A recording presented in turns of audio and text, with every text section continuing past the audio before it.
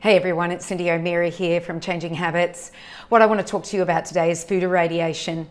I don't know if you know it, but Queensland Agriculture has asked Food Standards Australia and New Zealand if they can irradiate every fruit and every vegetable that is sold in Australia.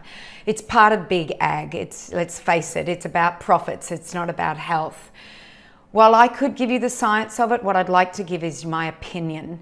And what I'd like to do is read you a blog that I wrote. So you don't have to watch me, you can actually listen to me. So you can wander about in your kitchen cooking your food, hopefully without your food irradiated. But here goes my blog. Irradiation of all fruits and vegetables for an Australian. This is my opinion piece. The war on germs has gone unchecked. 2020 has shown that the belief of virus causes disease continues to be perpetuated. Yes, that is one theory, but there is the terrain theory, which says that an opportunistic microbe can only invade a terrain that is suitable for its growth. So we know that with what's happening at the moment, we have chronic illnesses, and these are the people that are more susceptible to the SARS-CoV-2 virus, corona, as they call it, as opposed to the healthy people. And in fact, healthy people seem to be quite resistant to it. A healthy terrain or body is capable of living with billions of microorganisms. The microbiome includes viruses, bacteria, fungi, parasites, and molds, without causing disease, but rather living in a symbiotic harmony for the benefits of both. The narrative in 2020 was to wash your hands, put a mask on, and stay 1.5 meters from each other. There was never a conversation about the importance of sunshine and increasing vitamin D levels, nor did ultra-processed foods get banned. The importance of the breath and health was never mentioned, nor movement as an important part of the immune system activation. And lastly, the connection with loved ones was completely dismissed. And now I see the war on microbes passing on all our fruits and vegetables in Australia.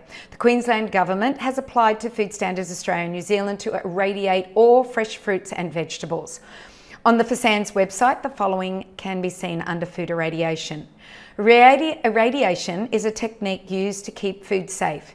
In Australia, it is mostly used to control the spread of pests like fruit fly, but can also be used to kill dangerous bacteria and microorganisms that cause food poisoning like Salmonella, Campylobacter, Listeria, and E. coli. It can also be used as a way to prolong shelf life of food by slowing down the ripening process and can stop vegetables from sprouting. That's the scariest of all, and I address that in just a minute. When food is irradiated, it's exposed to ionizing radiation either from gamma rays or high energy electron beam or X-rays. These rays are similar to microwaves and pass through the food just like in a microwave, but don't heat it up to any significant extent. Radiation does not make food radioactive, and you can't get sick from eating it. Well, I beg to differ, but this is FSANZ and this is what they're saying. It is as safe and as healthy as non-irradiated food. We'll discuss that one. Already 25 fruits and vegetables, I don't know if you knew this, but 25 fruits and vegetables plus herbs and spices and herbal infusions, which scares me, are approved for irradiation in Australia. These should be labelled. They include blueberries, raspberries, persimmons, apples, apricots, cherries, nectarines, peach, plum, honeydew, rock melon, squash, grapes, strawberries, zucchini, tomatoes, capsicum, breadfruit, carambola, custard apple, lychee, logan, mango, mangosteen, papaya, and rambutan. If you are not looking out for the irradiation symbol or don't know it, you may not be aware of it. Here's a picture so that you can now recognize it. If the food is not in packaging, the symbol can be near the produce, or you may see a sticker. I will make sure that you see this sticker either on this video or we'll put a picture under the video.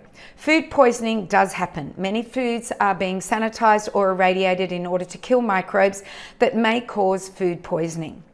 While sanitation will kill microbes on the outside of the food, so sanitation means that they might use like a chlorine bleach on the outside, like they might do it on rock melon, they might do it on lettuces. So this is sanitation. While sanitation will kill microbes on the outside of the food, irradiation passes through the food, killing all microbes by destroying their DNA. I see food irradiation as continuing a problem rather than getting to the root cause of the issue. Modern farming methods use chemicals to destroy pests and weeds. These chemicals, and more specifically glyphosate, which I've spoken to you about, not only kill a broad spectrum of weeds, but also kill the natural ecology of the soil, weakening the plants and animals that grow on the soil or in the soil, thus the need for more and more pesticides to protect the plants and the animals. Dr. Don Huber, I was able to interview him a couple of years ago, and I interviewed him for 2 hours, and he had incredible insight into what was happening.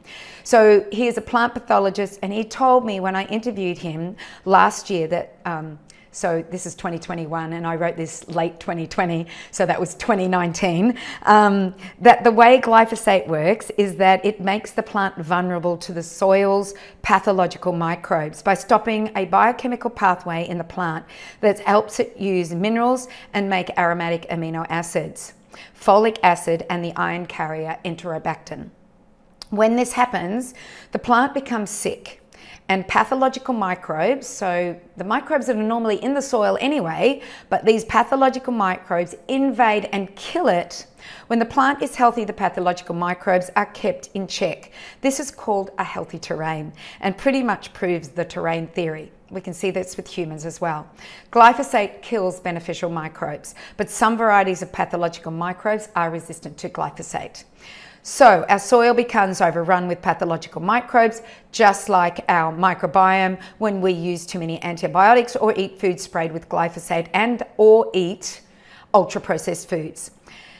And thus the foods we grow in the soil then become contaminated with listeria, salmonella, and other microbes which will cause the food poisoning. So we're in this vicious cycle where we've now found another problem with listeria and salmonella, and so now they want to irradiate all of our foods so that they get rid of that. When I go into my garden to pick my salad greens, herbs, root vegetables, zucchini, cucumber and the like, I know that my food is safe. I support the ecology of this soil using regenerative farming practices. I do not use any chemicals. I know that these are soil-based microbes on my food. And I do. I know there's soil-based microbes on my food because I don't wash it. If there is a little dirt on the food, I will give it a cursory wash. These soil-based microbes that remain on my freshly picked food along with the food are called, in modern terms, probiotics. And they also have the prebiotic, which is the vegetables that I'm consuming. The soil-based microbes not only help me digest my raw salad greens and herbs, but also continue to keep my microbiome thriving and healthy. Food irradiation, depending on the amount that is used, is measured in grays, otherwise named GY, at levels between 150 gray and 1,000 kilo gray. For blueberries and raspberries, for example, that's what they can spray it at. Irradiate it. Not only kills fruit fly, but also kills bacteria, virus, parasites within and on the food. It doesn't just kill the bad, it is killing the beneficial ones as well. While the main focus of the irradiation of food processes and the science that goes with it is on nutrient values, free radicals, and ionizing properties, there is no science that I could see in how, when the food is delivered to the human body, how well the nutrients in the irradiated food is absorbed, and what will the daily consumption of irradiated fruits and vegetables eventually do to our microbiome, and thus the health of humans. These are the questions I have yet that are not answered in the literature. Once again, we have a mechanistic view of the procedure rather than looking at the big overall picture. This is how our agricultural practices have been since the Green Revolution, trying to control nature, yet now we are seeing the 6th greatest extinction on planet Earth happening before our very eyes. Bees, insects and birds are suffering, as well as animals and humans. To continue to do what we are doing will continue to give us the same result. That's insanity, isn't it? The soil, animal and human terrain is getting weaker and weaker, and thus more and more pathological microbes are invading our space and causing pandemics, mass extinctions of vulnerable invertebrates, and decimation of the diversification of plant life. Education is the key to knowing what is happening to our food and deciding what is best for you and your family's health. Wisdom would say, let's look at the root cause. But for some reason, our authorities believe in keeping on killing in order to solve this problem. An irradiation of the fresh fruits and vegetables has been proposed by the Queensland Government. Submissions for public comment have been passed. As soon as I knew about the irradiation proposal, I sent the information to all my nutrition students at the Nutrition Academy to make sure that they submitted for comment. It is not an easy process. And secondly, it's hard to get your head around all the terminology and understand the science of irradiation. So public discourse too for SANS would have been difficult for even the most highly educated on this issue. Like anything, it is enforced without much comment. We must be diligent in where we source our food and who produces our food. Education is the key, because if you don't know something, you won't know to be aware of it and blindly consume foods from a grocery store that is either genetically modified, irradiated, ultra-processed, and or filled with agricultural chemical debris. Many people who read my book, Lab to Table, have an awakening about the food they are consuming and the health ailments they are experiencing once they wake up and source their food from their local area and farmers market or begin their own garden. And by the way, we have the incredible edible garden at the Nutrition Academy. I'll make sure you have a link to that. Then they begin to heal themselves and their family. Let's face it, irradiation is big ag. It is being proposed so that food lasts longer, so profits will be higher. And the sad thing is that things will not sprout and seeds within those foods will become unviable.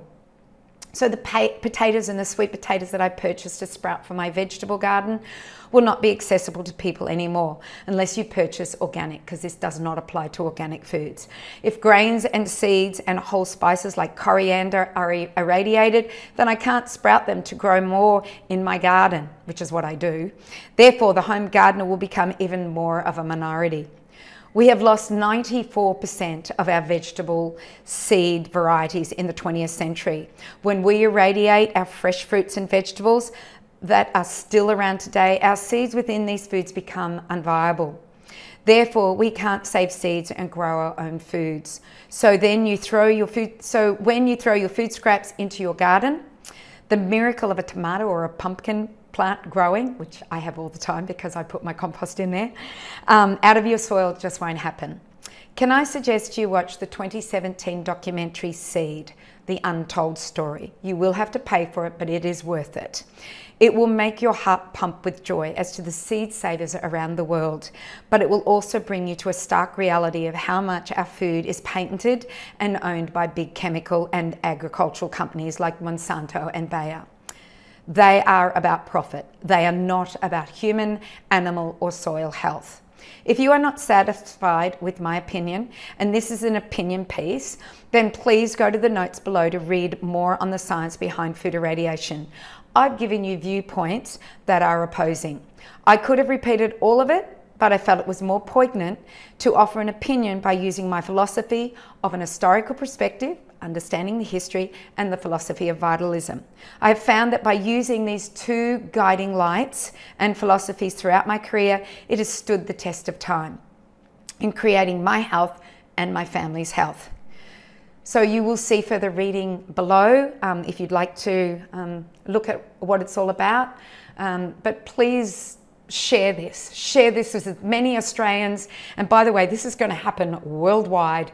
It is already happening worldwide. We just don't know that it's happening. So make sure you share this video. I'm sorry that I read it, but there's a lot of information in there, and I felt that it was easier to read it than to try and ad-lib all of that information. I'll see you in the next video. Bye for now.